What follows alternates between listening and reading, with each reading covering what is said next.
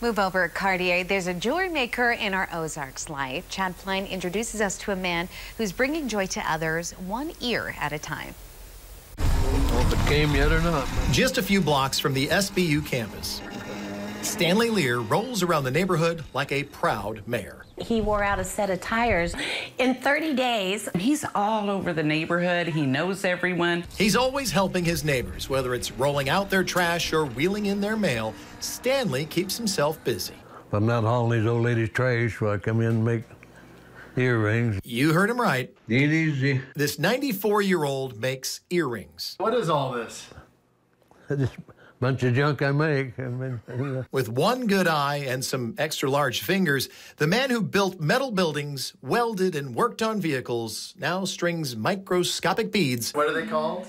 Stanley Originals. Surprises everybody when you give them something. If we go out to eat, pulls a bag full and gives them out, and they look at them, take them, and they're all just so happy every time. When a relative goes on a trip, some Stanley Originals are sent along in a baggie. They've been dropped off for classrooms and passed along in doctors' waiting rooms.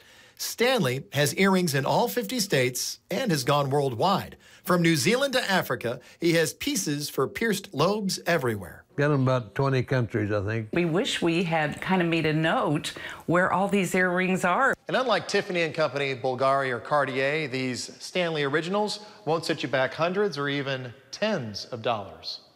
Well, some people like them, some they just take them because they're free. But it seems like they're always happy to get them, It feels pretty good, most of the time. Dad is a giver and always has been. He makes him so happy to give anything away. Stanley's family thinks this comes from him growing up during the Great Depression and as the oldest of 10 kids. I think he was just always very aware of helping his brothers and sisters maybe have more than he had. Sometimes they're hard to see. Stanley admits he doesn't think much about solving the world's problems when he's making his earrings, but he does think of who will wear the latest pair and has learned an odd thing about the fashion of red-headed women.